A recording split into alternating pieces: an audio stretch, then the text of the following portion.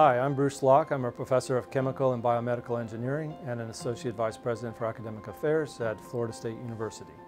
And I'm Robert Wandell, a doctoral student in chemical and biomedical engineering at FSU as well.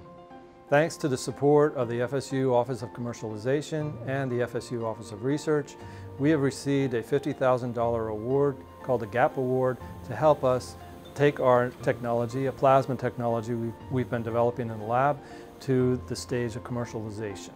The world is a very crowded place now, and there's a lot of people. The population is expected to grow to close to 11 billion people by the end of the 21st century.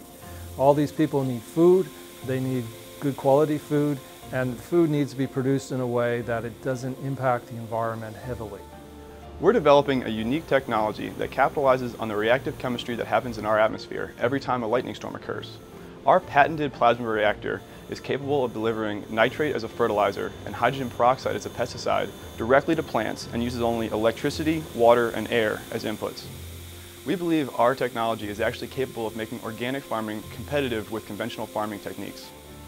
The $50,000 that we've received from the FSU GAP Award is going to allow us to take our laboratory unit, which is a very small system, and develop a prototype device that we can take out into the field. We would like to do additional testing on plants and also explore our collaborations with the organic farmers.